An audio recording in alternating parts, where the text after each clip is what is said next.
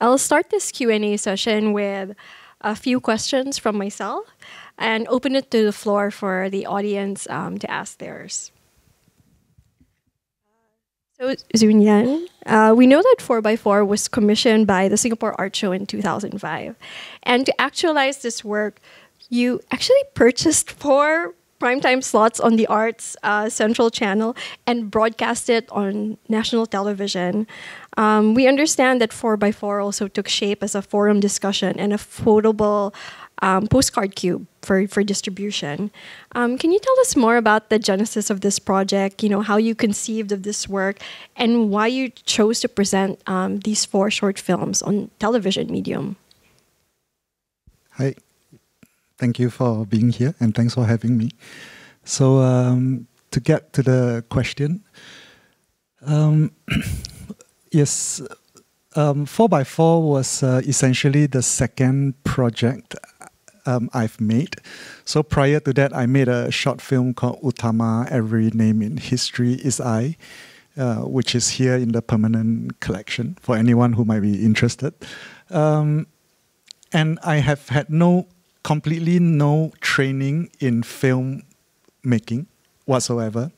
So I made the first film, Utama, just with the help of friends who also had no experience in film, So I was keen with the second project to increase my budget, just so that I can see how professionals work, So that was partly my intention, that I wanted to see how professional cameramen and editors work. So that was sort of my own reason for doing so. So we were essentially given a sum of money by the Singapore Art Show, and they were very kind.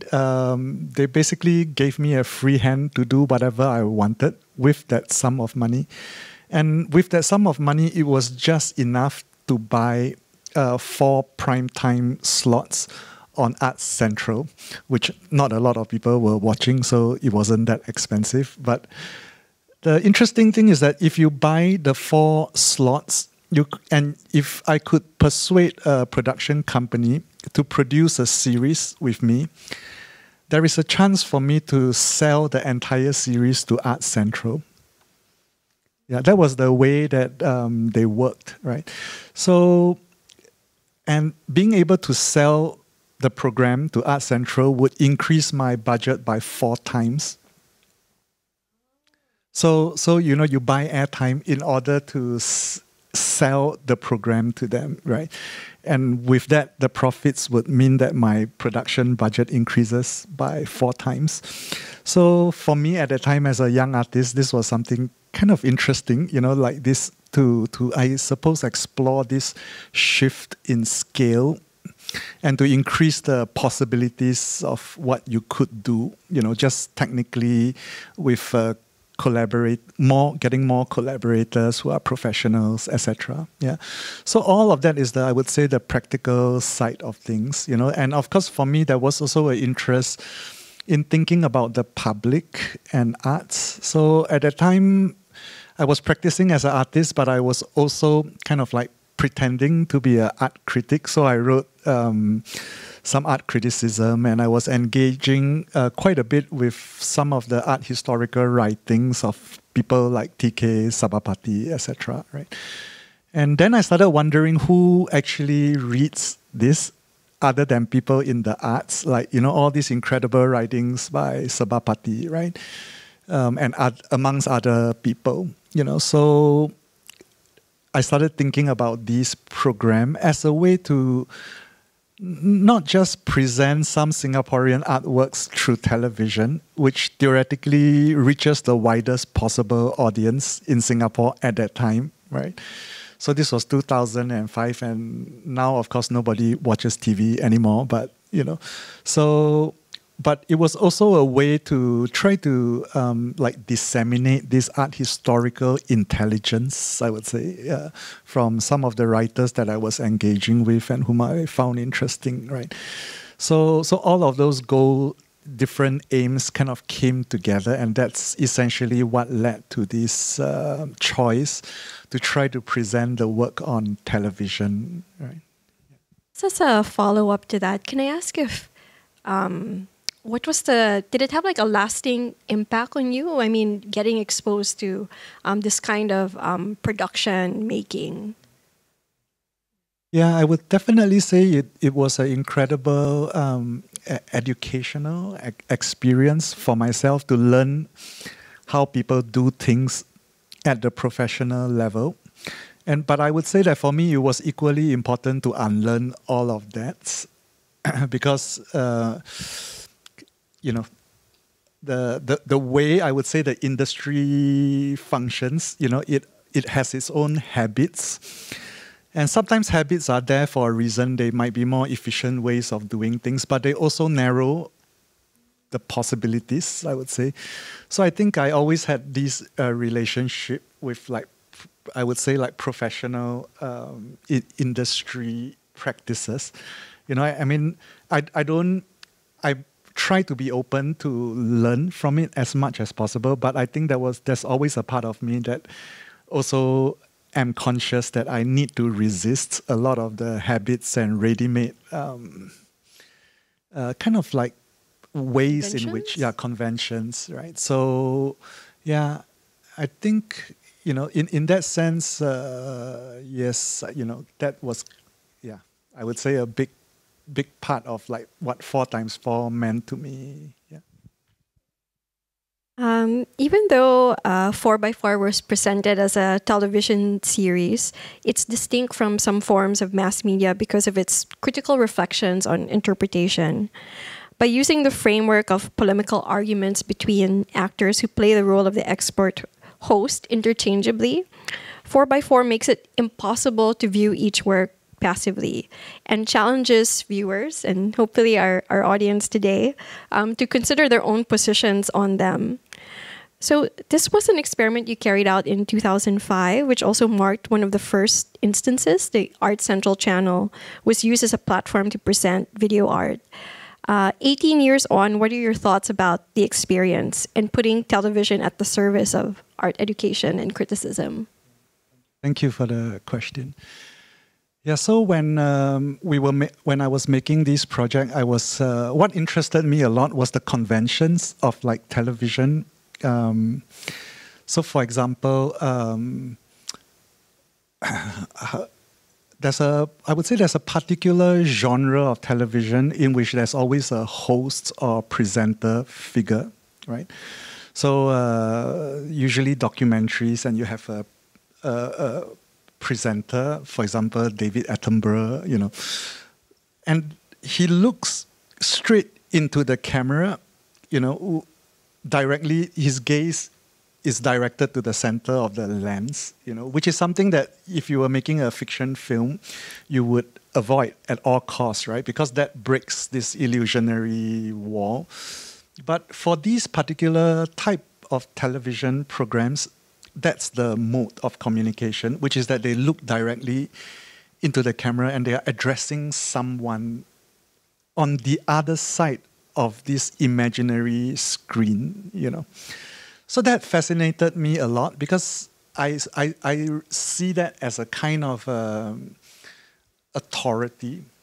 I would almost suggest a kind of authoritarian gesture where your gaze commands somebody's attention on the other side, right?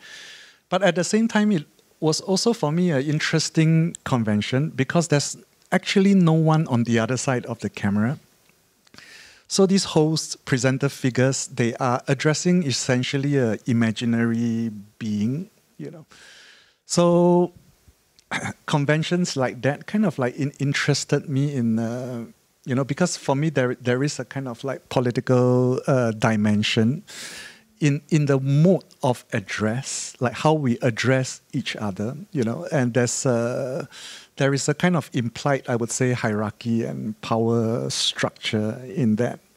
So for me, 4x4, I would say, was a kind of early experiment in working through this type of subject positions and how power is implicated in these subject positions, right? So that was something critical for me. I mean, the other part of the project which interested me a lot was about dissemination. So, for example, because I suppose I'm a video artist, so our medium is no longer a physical object, right? So it's not a painting or sculpture. You know, it's these days it's purely data. You know, and with that, there is always the possibility for extremely wide dissemination. You know, because these are forms or materials that are reproducible. So with 4x4, there was also that interest to like kind of take the work out of the confines of the white cube and to insert it into these channels of mass distribution. I mean, this was before the internet, right? Of course. So yeah. So, and I think there were a number of examples of figures that interested me. I don't know how many of you are familiar with the work of Roberto Rossellini. He's like a kind of the great Italian filmmaker and pioneer of neo-realism, right? But he kind of ended his career by kind of almost stopping to make films entirely. And instead, he concentrated all his energies on like making television series, the television programs that were kind of didactic in nature. So he made like amazing television programs on the French philosopher Descartes, Pascal, on the Medicis, and they were like amazing, you know. And for them, being able to like engage with television, there was a kind of utopian dimension. You know, that it was the medium of the mass medium of that era. So I think for me as well, you know, these were kind of like inspiring examples. So I was also trying to make that experiment in Singapore. And of course, at that time, doing that in Singapore was not, it didn't seem, at some point, it didn't seem easy because our media is, I would say, state-controlled, you know. So there are all these kind of like constraints. So all the more it seemed to me interesting to try to experiment with how far we can insert ourselves into these machines, you know, and to use these machines for our own purposes. You like to challenge yourself, you'd say. Okay. In the current exhibition of See Me, See You, we see a new form of art in Southeast Asia that was created by its pioneering artists who combined installation, performance, audio participation together with video. And, you know, 4x4 also encompasses video art, mass media intervention, cultural sleuthing, polemics, and pedagogy, demonstrating also an interdisciplinary approach, which you often employ in your practice. Could you tell us more about the application of video in your multimedia works? Thank you. Yeah. So I must confess I haven't seen 4x4 for a really long time myself, you know, but when I was watching it, it was interesting for me to have seen it earlier. And so I also mentioned earlier that this was my second, kind of like, basically my second art project. So this was the second time I engaged with like cameras and making... Very ambitious. Films. I just want to say for a second project, it's very ambitious. Thank you, yeah. But I think, you know, the roughness, of course, was also apparent, I think, in the image, you know, and because being freed from all kinds of training and convention, there was also the desire to push like the technology, you know, and what was possible with our budget to the limit, right? And it never troubled me if the things look kind of raw, you know. And in fact, I found it interesting that it was so raw and it was like on national television. But there were many things that that interested me at a formal level, even with 4x4.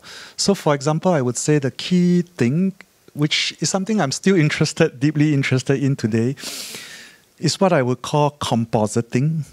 Yeah. So, just to maybe give a little bit of context, I would say compositing is a form of making an image by arranging layers in depth. So, for example, if one is making a painting, the word we use for it is composition, rather than compositing. So compositing, I would say, comes kind of out of the history of maybe animation. So in early animation, which is two-dimensional animation, it's always done in layers, right? You have a foreground, which is a figure, maybe an extreme foreground like a rock in front, and then you have the background. And these are separate layers, and then usually in what we call cell animation, which was invented by Walt Disney, you have these layers and you have a camera on top, like filming all of these separate layers kind of combined into one, right? So when I was looking at 4x4 earlier, it struck me very much that this kind of layering within the image is actually something I was immensely fascinated with, right? So these days we also call this kind of layering using chroma key technology, and today it's much easier to do this. But when I was working back then in 2005, it was still quite a difficult process to have these kind of layerings within the image.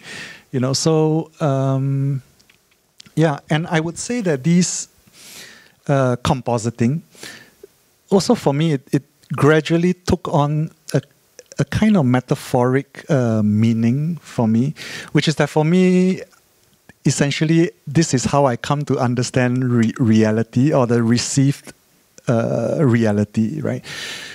Which is that it's actually an image made up of many layers, and we see this image as one whole, holistic, total image. Yeah, but actually, you can start to break the image up if you think about how it was constructed with each of these, layers. Yeah.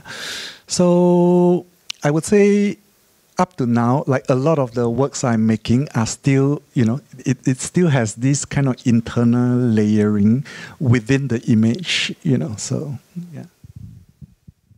And what would you say for you is the relation between film and video? Like, is it also like having to do with the staging with the work? And I think in one of your past interviews, you mentioned this also idea of theatricality. Yeah. Yeah, thank you for that. Film and video, I would say I was kind of, my generation would be the generation living through the twilight of film, which is the end of the analog era. And for me, they are completely distinctive things. A film, it captures the image through a direct imprint of light. So in semiology, we would call that indexical print. So an index, meaning that it's like a footprint on the sand. The sign of the footprint basically means that someone was physically there. So analog film, celluloid. When we say film, I would think, I associate it with the celluloid, right? The negative. It's a direct, like, kind of imprint of light. But when it comes to the digital moment, which is what which was how I began my practice. My first work, Utama, was already digital. Even though all of my influences and were cinematic, which is filmic. But of course, it was impossible for me to afford using film, so we went into digital was the only way we could afford, right? But digital video is something completely different because it inscribes the image as a system of zeros and ones, as data. So I see them as completely, almost completely different technologies. So I would say that today, there are no longer any more films. There are only videos, even things that you watch in the cinema today. Yeah, it's video because it uses digital technology. And even when the filmmaker tries to be very rigorous and sticks and insists on shooting on 35mm, the moment it's finished, it's sent for post-production and it's sent for color grading, and the film is already converted back into the digital, 01. So when you are color correcting an image, you can basically isolate the image to its smallest unit, and that's because of the digital. I guess the power of digital technology, right, which allows you to isolate things to such a small degree. So I would say, in a sense, all films, all moving images now are videos. But I would even go one step further and to say that all films are essentially animations today, because this process of being able to alter an image kind of in such small at such a small scale, the degree of control, the amount of effects you can put on, it makes actually all images much closer to the practice of animation.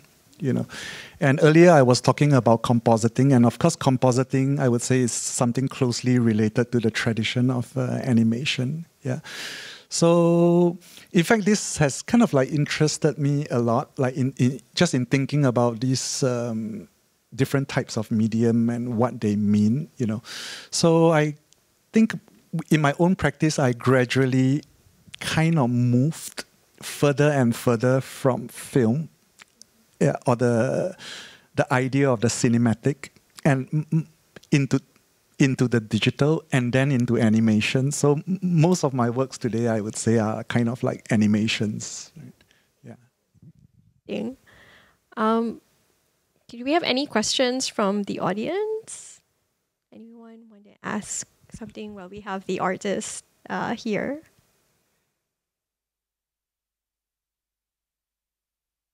Everyone's still feeling a bit shy, maybe still thinking a lot about their own positions from watching 4x4. Okay, while you continue to think about, your questions, I almost feel like I'm someone from the 4x4, but I'm addressing a real audience. But I'm interested what you were saying about being influenced by animation. Is it something that, have you ever been interested to make an animation yourself? Actually, I started kind of working purely with almost purely with animation since a few years. So a lot of not all of my recent works, but quite a number of them are animation. So I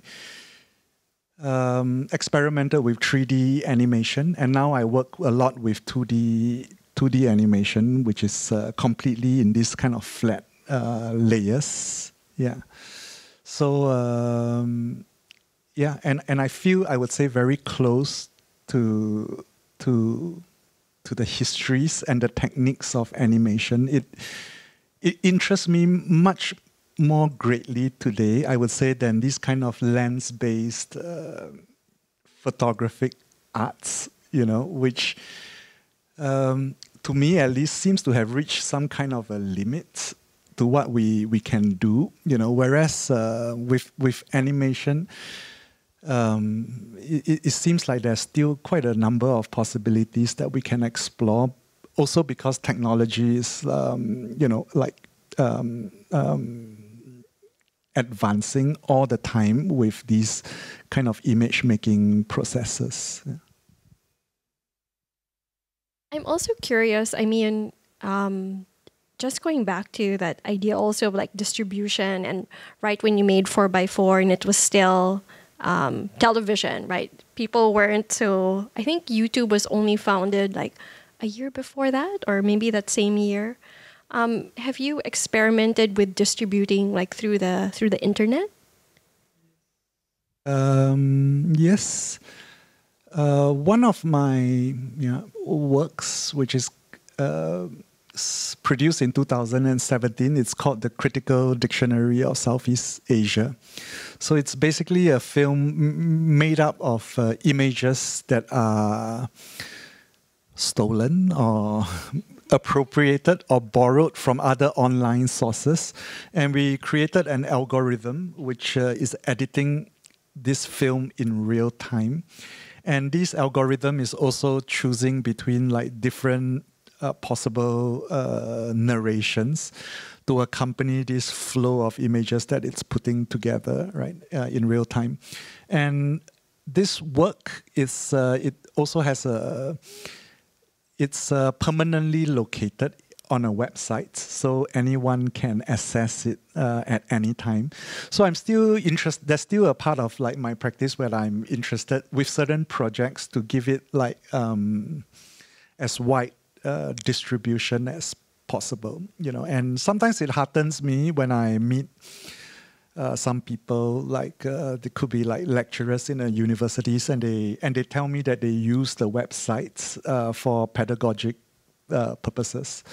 So yeah, I would say, you know, I continue to have an interest in that, but of course with the explosion of the internet and the YouTube after that, I think mass dissemination has also changed its meaning. You know, like what it means has also changed.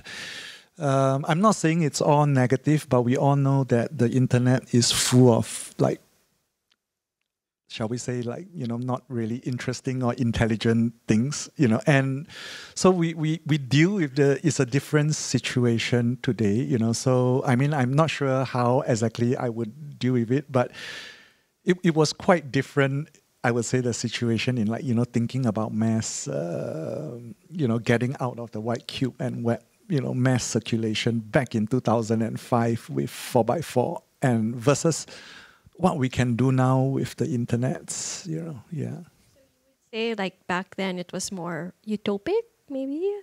I mean, at least for me, you know, back in 2005, doing my second project, I would say the utopian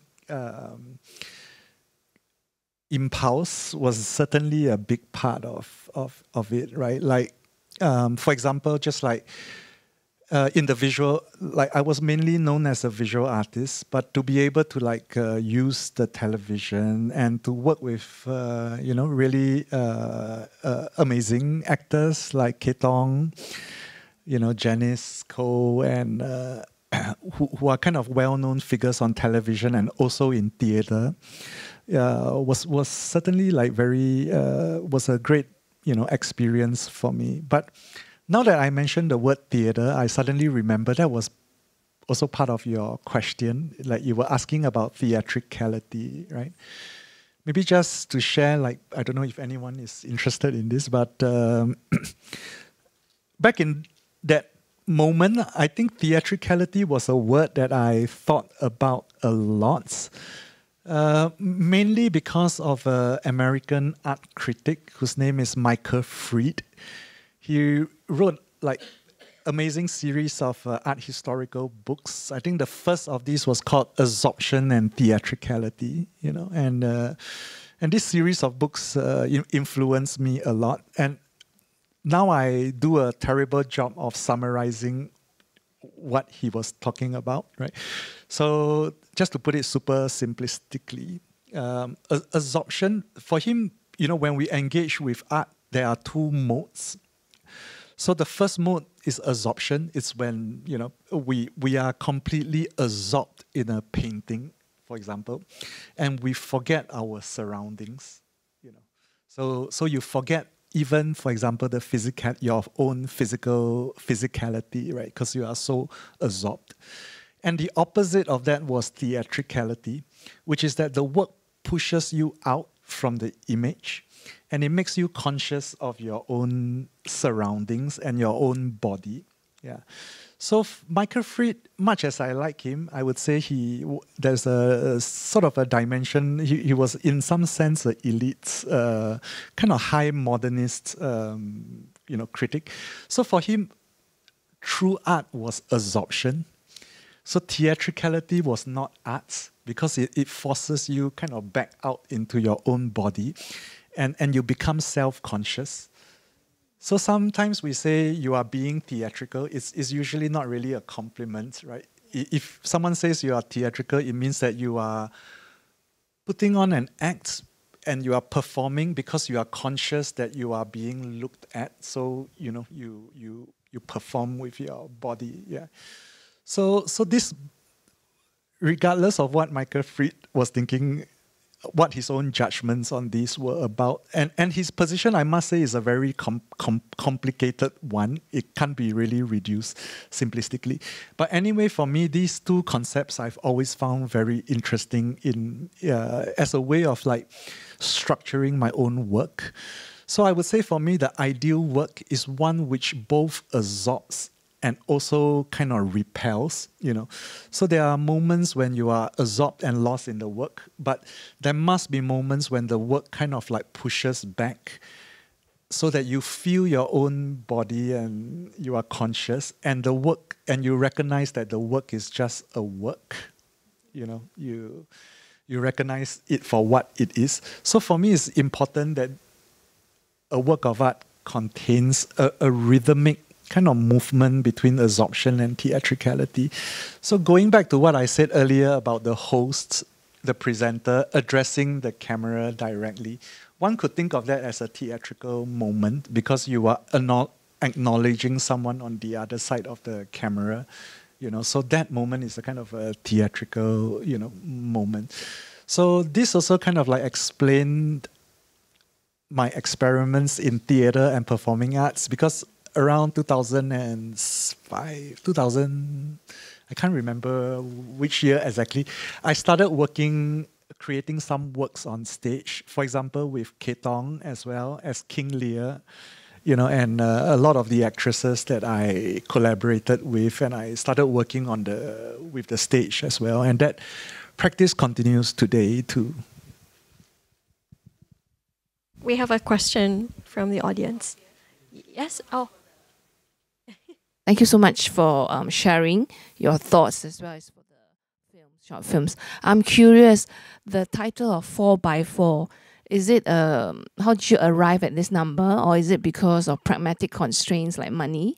That's question one. Question two is, how do you select the artists that you want to kind of highlight? Because there are also so many, I mean, this may sound a bit provocative, but it's like all male artists, Surely we have some female artists who has perhaps a different lens that could be shared. So I'm curious how you shortlist your artists. Yeah. Thank you. So about the 4x4 first. Yeah, it was simply, I think it was simply that we had 4 episodes and it was over 4 weeks, so 4x4 just seemed like a good, for me at that time, a good title.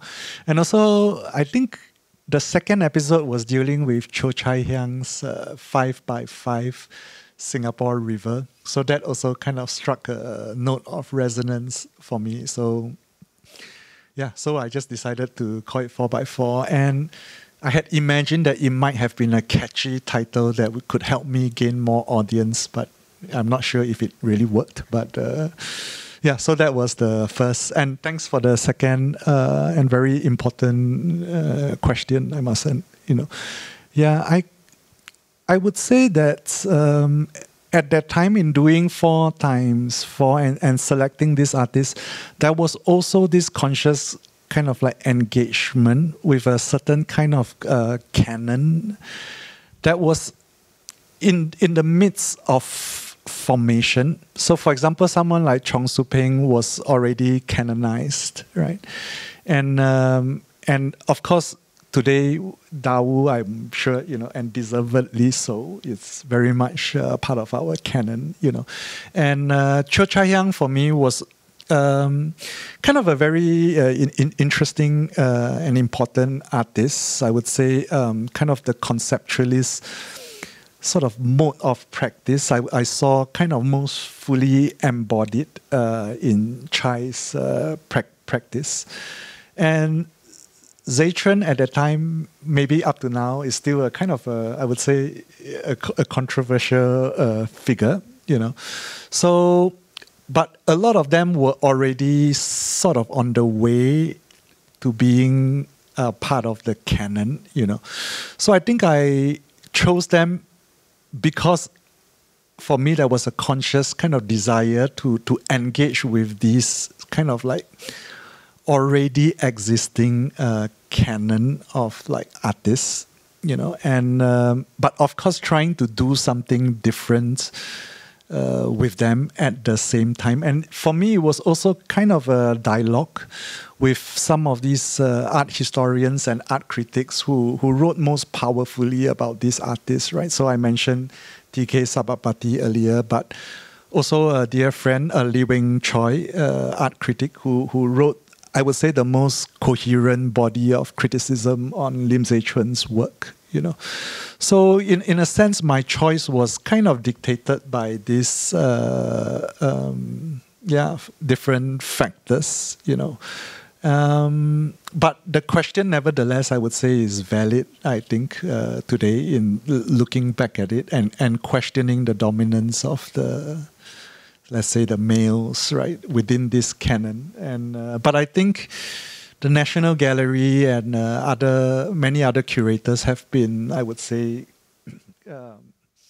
kind of expanding the canon, I would say, in the last decade and getting us to relook. Yeah. So you 2005. finished 2005. Now it's a decade later or more. If given another chance, who would you choose? You know, or are you going to keep to the same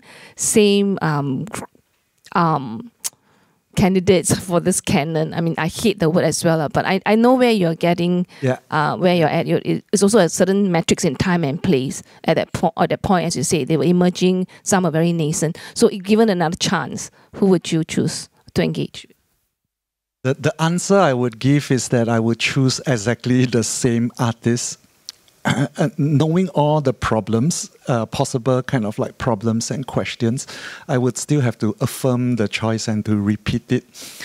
Yeah, it's, I don't know if you know like Nietzsche and the eternal return. So he says that, like, you know, the way to affirm your life is that you have to choose to affirm every single decision you have ever made again and again, no matter how many times you live through life.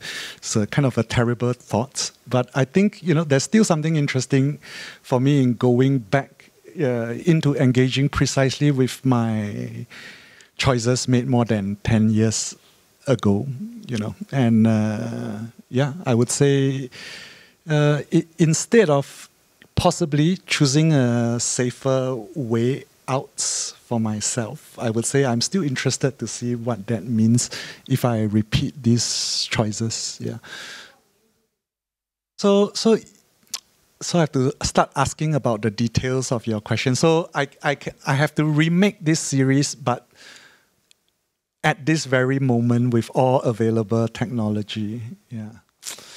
You know what? I think I will still force all the existing technology, and if I have bigger budgets now, I will still force it to look exactly as low tech as it was 10 years ago. I don't know if you know, like Gus Van Sant, the American filmmaker, he remade Psycho, which was Alfred Hitchcock's Psycho, and it was a frame-by-frame reconstruction of Psycho. You know, so if we repeat something, you know, and you repeat it like precisely the same way, then something interesting is going on. Some kind of a statement. I'm not exactly sure yet now what statement it is, but it is a statement of sorts. Yeah. So if I made it look, if with my new technology and increased resources, and I made it look exactly like how it looked at that time, is it truly a repetition, or, you know, like, And actually, you know, along that line, something kind of very interesting as well is that actually the only thing that can be repeated is difference. You know, like there's only differentiation. Like if you try to do the same thing twice, it's never the same. You know, the very act of repeating it actually generates difference. So then I think the work, it takes on a new, thanks for giving me idea for my next work. It will be easy. I don't have to write a script, you know, I just can repeat my own work. Yeah. You're currently, you know, working on a new exhibition, right? Would you like to tell like our audience about it and like, invite them to come in and see it? Yeah. Yeah, thanks for the plug. Yeah. So, I'm currently busy with, working on a show at the Singapore Art Museum, and the show is called Time and the Tiger. And it's, I suppose it's framed by the museum as a mid-career survey. So we are showing 7 works that I've made over the years. So one of the works is The Cloud of Unknowing. And just to mention that, because it was probably the last kind of lens-based work I made, you know, where we were kind of like filming, working with actors. And so it's an important work for me in many different levels. But it also showed, it is also going to showcase some of the works I made after. So other than some of the animation works that I kind of like mentioned today, I suppose it also showcases some of these works that I did, which are, I suppose one could call them found footage work, where I borrow or appropriate, like, you know, images from other sources. Yeah. And also some of my works with algorithmic systems, you know, so that the film is being composed in real time, for example. Yeah. So it opens 24th of November. So please come if you are interested. Thank you. That's all the time we have for... Oh, wait, there's one more question. Okay. Hi. Thank you, Clarissa, for your very thoughtful questions. Mine are skewing towards more the quotidian. Tzu Nyen, thank you very much for making this. I'm very happy I caught this today because I wasn't in Singapore at the time it came out. And as a person who hasn't lived here for a long time, my questions probably sounds a little unschooled and I'm a little out of touch. But even seeing it now today, I'm pleasantly surprised that you were bold enough to make such statements, you know, because growing up in Singapore in the 90s, I would never have dared to even think of seeing something like that. And so from what I recall of working in Singapore before 2005, I remember to put anything on air, you have to send it for censorship first. So first question would be, how did you get this cleared? You know, what were the administrative and logistical challenges, like you said, behind this piece of art? And the second question would be whether the lifting of, you know, the performance arts ban in 2003, which I didn't even realize was lifted, did it liberate you more to do this piece of work? I'm not sure how long the production process took. So if you would please enlighten us. Thank you. Yeah, thank you very much for the question. Yeah, so yes, the work definitely had to be censored, but there are different types of censorship, right? Like, I mean, there is the censorship board, but I would say internal to the station, to Art Central itself, there is also a process where they would look at what you have done and give their approval or not. And I would say that my experience with censorship, if we can call it that, I'm stretching the meaning of the word censorship, was much more with the, I must say, with the broadcast station rather than the censors out there, right? So just to give you an example of the kind of debates we kind of got into. So the very first episode was Cheong Su Ping's tropical Dream of Tropical Life, and most of the shots were kind of white shots. You see figures from the head to the leg, right? You know, so white shots. So after I finished the first episode, and we showed them to the station, the immediate feedback was that, on television, you should never ever do wide shots. You should always do close-ups because the television is small and you want to attract people's attention like immediately, and the human face does that. But when you do it in wide shots, you lose, you lose the attention, So that was kind of the immediate, and I was requested to change the work to remove the wide shots and to zoom in. But I made up some excuse that it was technically not possible, but it actually was. So that became the process of how I dealt with Arts Central. And I think you are supposed to deliver the work prior to the broadcast time. And I must say that after the first episode, I began to deliver the subsequent episodes later and later. So almost 1 hour before the air time was kind of how I would stretch it, So this also explains probably why that was the last television series I've ever made, And so it was that kind of game where one has to, you have to decide if you would live with the consequences and do these experiments. And at that time, I thought that was the way for me. But if I have to relive my life and repeat, I would do the same today as well, And so that was actually, the process. And there were many other comments, some of which I think I should not even reproduce here, But a lot of it had to do with their notions of what attracted audience and what doesn't, So critical, they were not even so much disturbed by the contents of the critique, but rather the fact that people were just like talking so much, that was kind of the bigger problem. And I found that was kind of the bit that I needed to negotiate the most.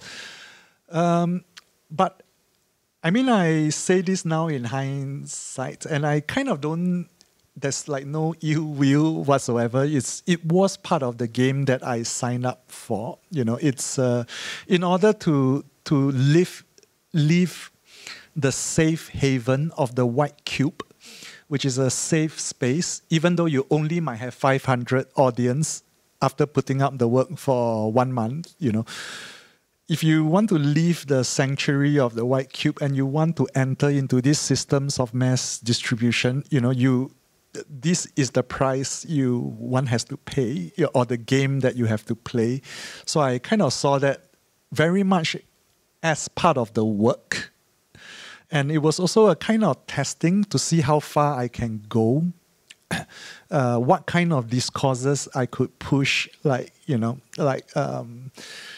onto television, So, in Singapore, we always say OB, OB Marcus, was it?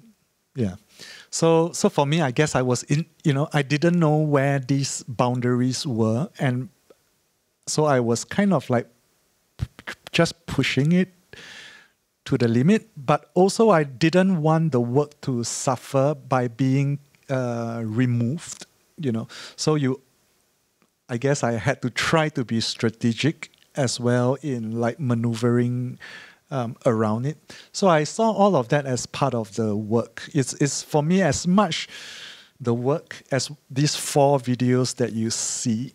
So for me, actually, the processes of negotiation is extremely important. And I would say this is the big influence, one could say, that Lim Sei Chun, the 4th artist, had on me, because for me, the way I understood his practice was that it was actually just all about these negotiation and processes.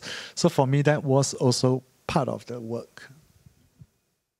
Like the resistance to your work was actually coming from, wanting it to conform to television standards, more than the content that was being discussed.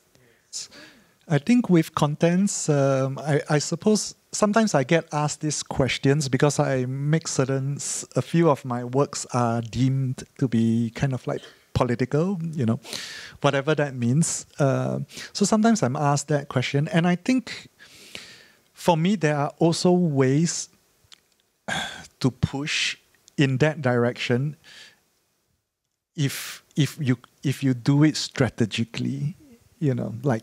So for me, these lines are never like fixed, like on the ground. It's these lines can shift, and I see it very much as kind of for me at least, like the role of an artist is to test these boundaries and to try to invent small little ways to push things through or to escape if it's necessary. Yeah, but especially within our context and within the context of our specific kind of political systems, I think these kinds of experiments are very important, I would say. So we hope you'll go visit Ho Tzu Nyen's exhibition at Singapore Art Museum opening November 24th. November 24, and please catch the See Me, See You early video installation of Southeast Asia exhibition, which is open now. So you can go visit it after the screening. Yeah. Thank you. Thank you very much.